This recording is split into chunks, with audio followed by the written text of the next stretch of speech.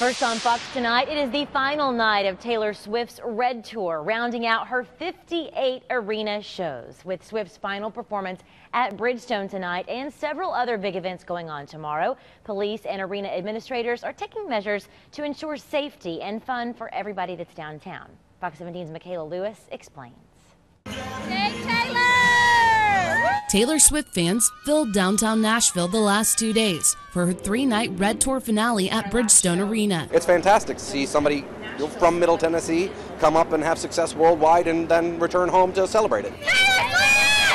But this weekend, more than just Swift fans are coming out to celebrate.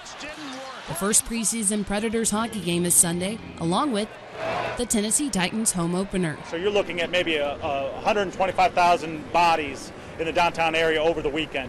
That does not include the 10,000 that like to just drink nightly. With thousands in a central location, Central Precinct Commander Jason Reinbold says Metro Police added more officers to the area. Officers on foot, we have a lot of officers on bicycles, we have a lot of officers, and of course in the police cars. We'll even have mounted police officers downtown to focus on ensuring a safe environment for our guests. Bridgestone Arena is doing its part with bag checks and spot wanding. We do it on our staff that come in as well. So we are making sure that everybody who comes in the building is safe and secure. Police say that anyone coming downtown can take safety measures on their own as well. They advise people to make sure they lock their doors, hide valuables in their cars, or take anything important with you, and remember where you parked. When you park somewhere, take your cell phone out, take a picture of that intersection, that parking lot. Police say to avoid walking alone. Take those small steps to make sure that you go home safely. Don't get caught up in the moment. These are big events. They're very exciting moments, and we want you to enjoy them. Mikayla Lewis, Fox 17 News.